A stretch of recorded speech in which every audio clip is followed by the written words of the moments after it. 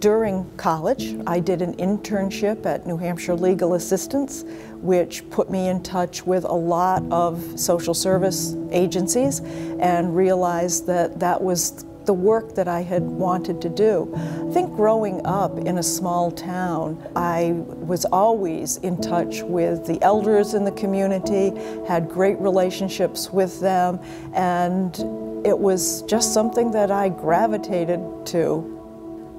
My initial job was to develop a Meals on Wheels program, because there really was not a Meals on Wheels program or a transportation program or many of these community services in Cheshire County at that time.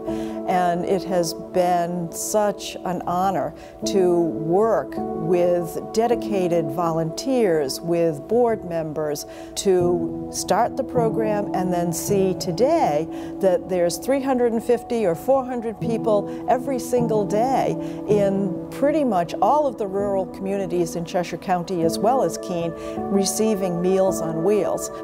It is that connection, it is that driver saying hello, it is that safety check that is so important to people in this region. It's not services for someone else.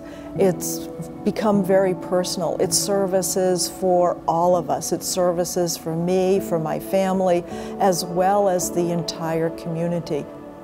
Over the years, I have had visiting nurse services, hospice services for my family, and realized how meaningful it is to have the kinds of caring staff that we have here at HCS, and how important it is to families in this region that we continue these services.